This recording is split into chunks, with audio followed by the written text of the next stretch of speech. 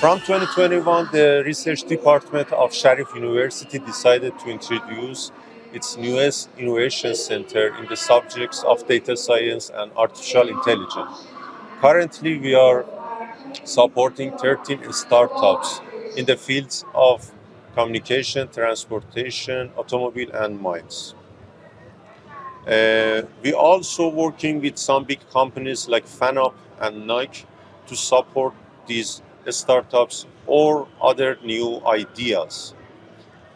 And we are a new promising innovation center that seeking some new innovative things. That's all. Thank you.